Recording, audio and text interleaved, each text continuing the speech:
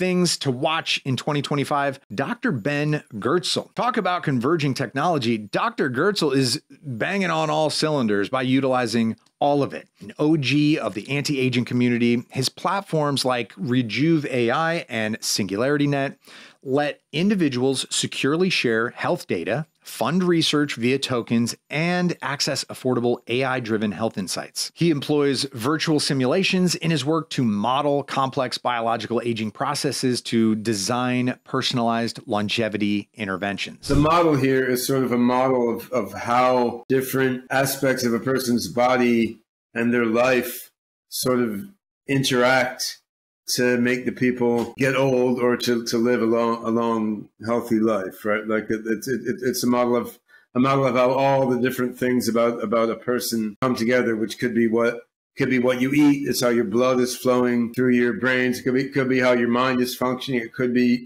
your mental and emotional health. It could be what drugs you're taking, right? So it's a model of how all these aspects of your body and your life and mind are coming together to make your holistic body either healthy and likely to live 110 years or unhealthy and possibly going to die at 6 years. And using advanced AI and machine learning algorithms, Goertzel simulates how cells, proteins, and genetic factors interact with the body to predict how different therapies like gene editing might affect aging and overall health. The virtual environment allows him to redefine potential therapies, speeding up development and minimizing costly trial and error in real-world testing. All of which culminates into this vision of personalized AI-driven longevity protocols.